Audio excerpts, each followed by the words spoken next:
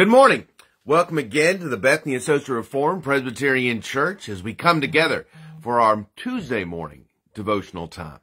And today, as we continue to read through the morning sections of Charles Spurgeon's Morning and Evening, today we come to his comments on Song of Solomon 5:8. But before we get into that, let's go ahead and go to the Lord in prayer. Gracious Heavenly Father, as we awaken this morning, as we shake off the cobwebs and as we prepare for another day in your kingdom, we ask, dear God, that you in every way might remind us of your providential blessing, that you might, in your grace, gather our hearts once more unto yours, that we might find our strength, our purpose, our calling, and our identity in you as our God. And most of all, that we might find rest in the finished work of the Lord Jesus Christ. God, we pray that your Holy Spirit will remind us that if our faith is in you, that if our hope is in the cross and the empty tomb, we have no reason to fear this present evil world, for we have more than we need in the Lord Jesus. And in these things we pray this day. Amen. Well, this morning we turn to Song of Solomon, chapter 5, verse 8. I implore you, daughters of Jerusalem, if you find my beloved, that you tell him I am sick with love. Such is the language of the believer. At least it should be. When we describe our desire to have fellowship with Jesus. Solomon writes that he is sick for his Lord. Gracious souls are never perfectly at ease, except when they are in close communion with Christ. For when they are far away from him, they lose their peace. The nearer to him, the nearer to the perfect calm of heaven. The nearer to him, the fuller the heart is, not only of peace, but of life and vigor and joy. For these all depend on constant fellowship with Jesus.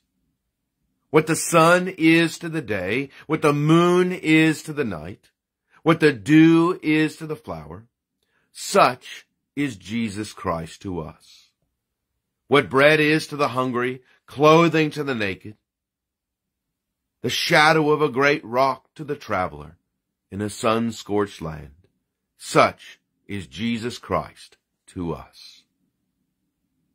And therefore, if we are not consciously one with him, we should not be surprised then if our spirit cries in the words of the song, I implore you, O daughters of Jerusalem, if you find my beloved, that you tell him, I am sick with love. This earnest longing after Jesus has a blessing attending it. Blessed are those who hunger and thirst for righteousness, the Beatitude in Matthew 5:6 tells us. And therefore, supremely blessed are those who thirst for the righteous one. Blessed is that hunger, since it comes from our relationship with God. If I do not experience the blessedness of being filled, I will come again in my emptiness and eagerness until I am filled with Christ.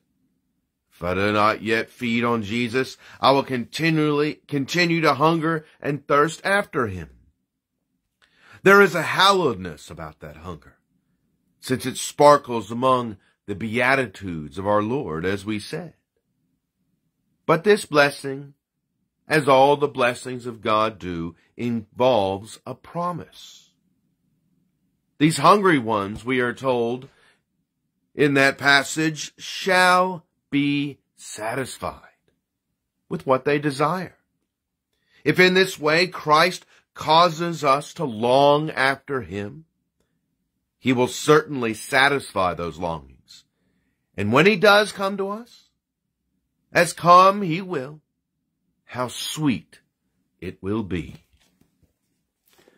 You know, it's fitting, of course, in God's providence that we come to this reading as, of course, those of you at Bethany know, we have been spending much time in the Beatitudes over the last couple of months. And one of the assurances that we have seen in each of these Beatitudes is the way in which everything that we have is from Christ. This past Lord's Day, we spoke of the pure in heart. And where does that purity come from? But the very finished work of our Savior, his righteousness imputed to us by faith. We think again of this hungering and thirsting after righteousness. Well, how do we know that we need that righteousness? How do we know that we should desire it? You know, often when you're raising children, you have to help them to see why the important things, why the good things are to be sought after. Why hard work is necessary for a happy life. And our Heavenly Father knows our weakness. He knows our struggles. He knows that we're sinners. And so what does he do to encourage us to cry out after our beloved, as Solomon does in the passage that we read? He does so by renewing within our hearts, through the means of his grace, through the reading of Scripture, through the fellowship of the saints, through the preaching of the Word, through the worship of his people on the Lord's Day. That's why it's so dangerous for us to neglect these things. For a heart which wanders is a heart that forgets what it has. And so let us be watchful of these things. Let us be careful. Never to allow the idols of this life, of this age, of this day, to spoil for us the beauty of Jesus Christ. May our eyes be focused upon him. And may we rest in his glory and his grace. Take care, and God bless.